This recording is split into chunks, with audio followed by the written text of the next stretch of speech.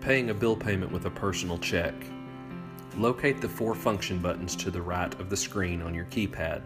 They're labeled F1, F2, F3, F4. Select the function button to the right of Bill Pay. Select F2 for payment. Key in your clerk ID and press Enter. Select the bill that you would like to pay. Scan the bill stub into the scanner. Remember that the bottom of the bill stub, face up, needs to be on the right-hand side of the scanner.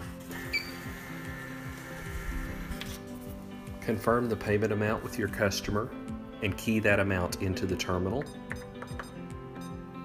The next screen will ask, does that customer want to pay by cash, check, or cash and checks?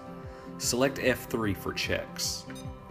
The amount of the payment should be on the screen, so press the green key Enter. Scan the customer's personal check with the bottom of the document turned to the right-hand side face up in the scanner. Your terminal will initiate a brief communication with Fidelity Express and return a receipt to the terminal. Once the receipt is printed, tear off and look at the collect line. The collect line will tell you exactly how much cash to pay for the processing fee. Collect that fee in cash from your customer. Give the bill stub, receipt, and check back to your customer.